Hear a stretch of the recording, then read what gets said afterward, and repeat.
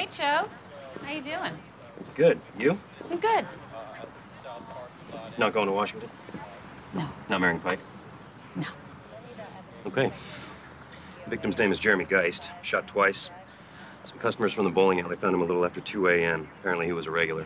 Looks like a run-of-the-mill homicide. Can't Austin PD handle it? What are we doing here? You got me. Abbott just said get here. Here, Joe. Give me some sugar, baby. Mm-hmm. There we are. Mm-hmm. Looking good. Thanks.